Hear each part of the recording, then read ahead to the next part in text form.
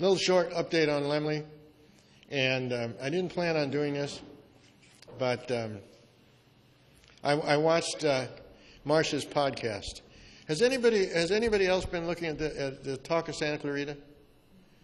The podcast in the Talk of Santa Clarita? Well, the first one was excellent, but that was, mine. Marcia McLean had one, and she went through her podcast, and one of the things that she did was she complained about misinformation being spread about the Laemmle project. She said, she's beside herself about this misinformation, and talks about it and said, where did the number $14 million come from? Well, I hate to tell you, Marcia, it came from the city presentation. So I just want you to realize that on July 14, 2015, if you like, you can watch the video, in the agenda item 18 staff report presented by Jason Crawford, and then also at the successor agency, they talked about a city contribution for this project of $14 million. And they also talked about, city talked about $4 million in economic benefit to local businesses. So here you're going to invest $14 million. Want to talk about the fact that, well, you know what, there's going to be an economic benefit and we're going to get some money back, right? So there's a $4 million in economic benefit to local businesses. I'll tell you what that means. If it's all taxable, it means $40,000 a year. How long does it take $40,000 a year to pay off $14 million? 350 years. Doesn't sound like a good deal to me. And then they talked about the construction of the 300-space parking structure. And after this meeting, by the way, Ken Striplin did come over to me and say, at that time it was $13 million. Out of the $13 million, he said, 9.5 is a parking structure. And the question keeps coming up, where is the money coming from? We asked the question again today at Aetna. Where is the money coming from? And nobody seems to know yet. Jason Crawford says, well, we lent the redevelopment agency money, and according to the successor agency spreadsheet that I saw when I went to the meeting, they still owe us $13.5 million. Of course, they're paying it back to us at a rate of $100,000 a year. That's 135 years. So how are you going to use that money? That's not enough revenue stream to borrow another $14 million. And Tim Ben said, well, no, it's just coming out of the general fund.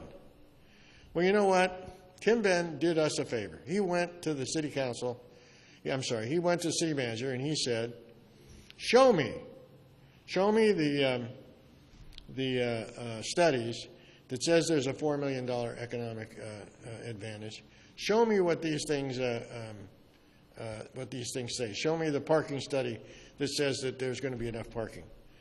And so this was the return correspondence from Ken Striplin. Notice that it's dated September the 22nd, so way after they've already been touting these numbers for a while. And I hope you can read that. But it says the economic study related to the potential economic input of the project is currently underway, and there are no documents at this time. Also, the parking study is currently underway, and there are no documents to provide for that at this time. So in other words, those numbers came out of the air, right? They came out of someone's imagination. So tell me, Marcia, who is it that's spreading the misinformation? So we're just going to have to wait and see. I heard today that we should see something coming back to the City Council in November. It'll go first, early November. It should first go to closed session, and then it'll come out again. Mr. Boyston is proposing an alternate project to the Laemmle Theater project. He's proposing one with retail similar to what's currently on Main Street, with the rest of the facility used for parking, and it would meet the requirements of the retail plus 75 additional parking spaces to help alleviate the problems in Newhall. And when I got to thinking about that, I just thought, I actually did this at the end of the meeting. I said, can I check and raise with you, Jason? What's the requirement for parking for the hotel that they're talking about building? You know, they're talking about building a hotel there, too. And the answer I got was this. Based upon the new codes, and in the redevelopment area, it is commercial projects don't require any parking. Because the plan is they're going to build a 400-unit parking structure on both ends of Main Street that doesn't exist.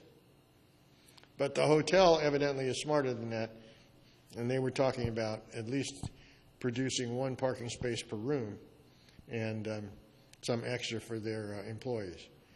But the parking down there is getting bad. The traffic all over town is getting bad. And we're going to have to do something to make that stuff a little better.